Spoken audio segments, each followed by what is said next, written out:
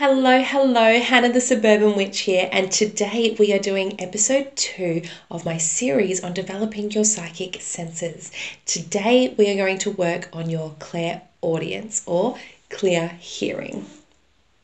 In today's episode, we're going to go over what is clairaudience, some herbs and crystals that can help you develop your clairaudience, and some exercises that we can do together to help develop this psychic sense.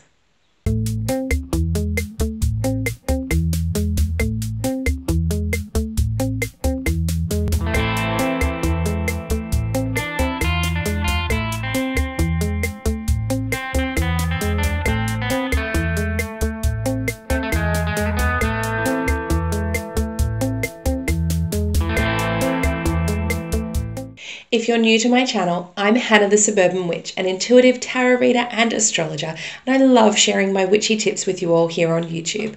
I release a video every Wednesday, so make sure to hit subscribe so you never miss one.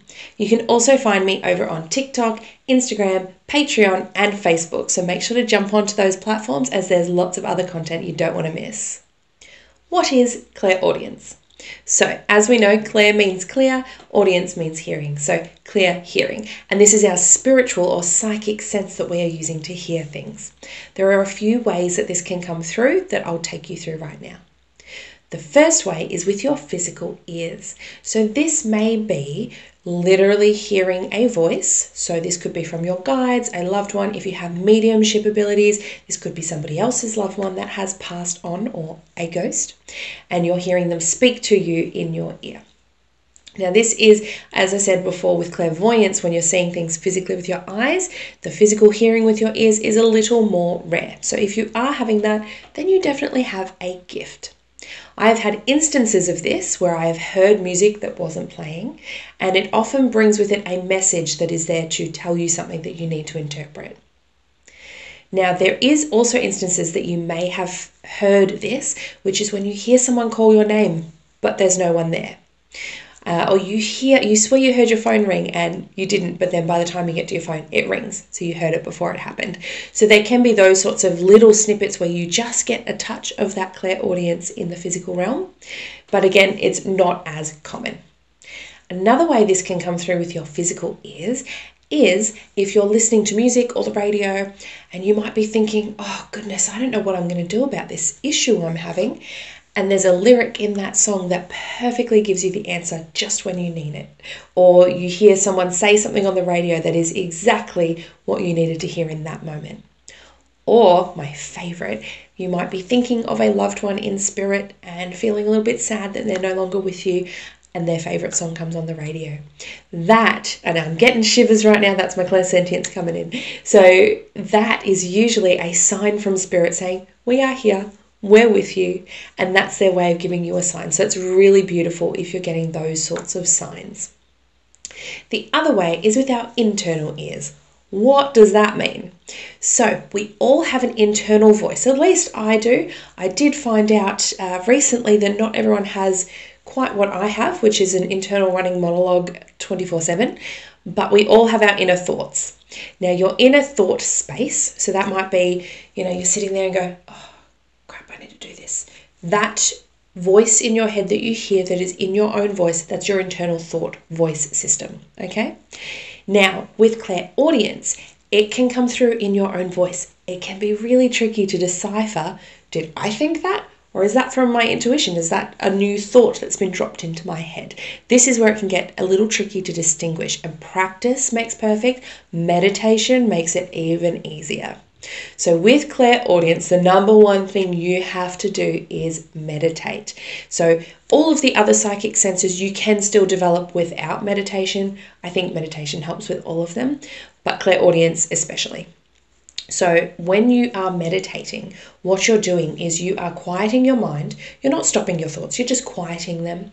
And you might have a thought, oh, did I leave the oven on? Nope, just put that aside, okay. And then gradually over time, you're going to develop a clearer sense of tone in your voice, in your head. Now, meditation, what that's helping you do is distinguish what your normal thoughts are like when you're calm and clear and that sort of thing. And what it does is it gets you so familiar with your own internal thought space that you recognize when someone drops a thought in. So maybe one of your guides on your spirit team drops in a little thought that says, call so-and-so. And you think, call so-and-so. Did I think that? No, I didn't, because that's not how my thought space normally goes, and you know to trust it. Okay, so meditation will really, really, really help you. Now we're going to go into some crystals and herbs that are going to help as well. So crystals and herbs that can help you with your clairaudience. Now, there's not a lot of information out there on this. There are tons out there for clairvoyance. And what I have found is people often presume clairvoyance means psychic abilities, and they only term it by that. So most of the ones that you research that are going to say this is great for enhancing clairvoyance will also help your other clairs as well. It's just psychic abilities in general, or intuition in general. So as I said last week, mugwort is a really great one. Again, disclaimer, if you're pregnant, breastfeeding, heart issues, or on medication, you need to research and make sure there are no interactions. Now, one that is actually good for this is chamomile for your clairaudience, okay? Because when you have anxious thoughts or when you have a racing mind, there's no space for intuitive hits through your clairaudience. So to calm down, some chamomile tea is going to help you a lot. Clary sage is another good one. I prefer to use clary sage as an essential oil. Obviously, I'm not touching that at the moment because it can bring on labor, but clary sage in an oil diffuser is fantastic, especially when you are meditating, so give that one a go. Crystals. I believe our throat chakra and our clairaudience are linked. They are your communication center, and your ears are how we communicate and receive that information a lot of the time. Therefore, a lot of the throat chakra crystals, such as this one here, this is blue calcite. This is going to be really, really beneficial for opening up your clairaudience. So I recommend you can meditate whilst holding this. Maybe purchase a pair of earrings that have blue calcite or turquoise or blue celestite as well. These are all really great crystals for opening up. Again, any crown chakra crystals are also going to help. That's your connection center, so that's your intuition center. So anything like rainbow moonstone and also white quartz, because that's an amplifier. And sometimes it's like we need to turn the dial up. So clear or white quartz is going to amplify and turn up that signal that you have in your mind to hear those clairaudient meanings. Now for some exercises on developing your clairaudience. So what I want you to do is once a day, take a moment, 1 or 2 minutes, just to focus on your hearing and what sounds you can hear. This is physical sounds with your ears. So that might be the whirring of a laptop in the background, the flickering of a candle, the sound of a plane overhead, the rustle of your bracelets as you move your hand, little things. Can you hear your heartbeat? Can you hear your hair move across your clothes?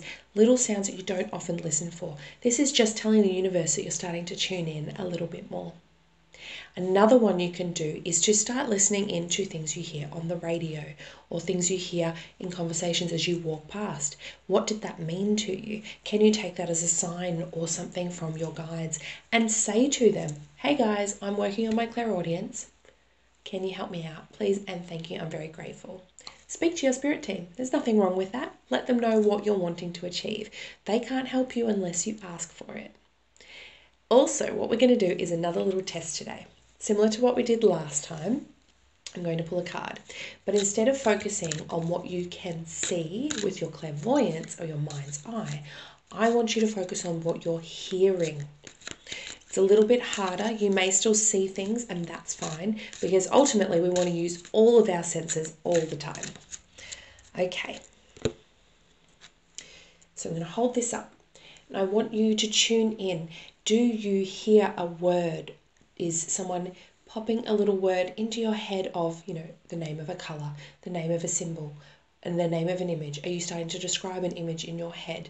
Now, if you have aphantasia, this type of exercise is probably more suited to you rather than trying to visualize, trying to listen in. So listen into what's around you. If you have a radio on in the background, what is that saying? Is that giving you a sign?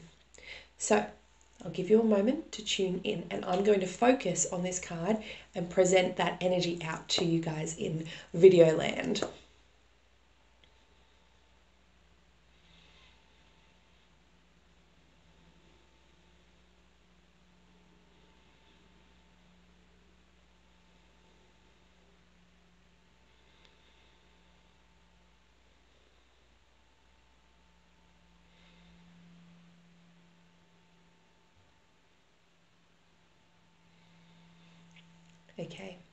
You can always pause the video if you need more time. Now, some of the things you may have heard is the number 41, the word sovereignty, moon, crescent moon, white, gold. This is the card.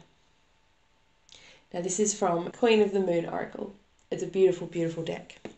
So this one, you may have heard woman, red hair, red lips. You may have heard, as I said, moon, gold, tunic, white, galaxy. There are a lot of words you may have heard to describe this card. It may have also been something about this that you may have got a different word. It might have been pure or power or something like that that you may get when you now tune into this and go, I understand why I would have heard that, even though it's not super obvious in the card. So I hope this exercise helped you. I know you guys loved it last time, so let me know what you thought. As always, I love hearing from you guys how these exercises help you and how you're developing your own intuition as well. It's really, truly exciting to see you all blossom into your abilities. It's fantastic. So until next time, I'll chat to you later. Have a great day wherever you are in the world today.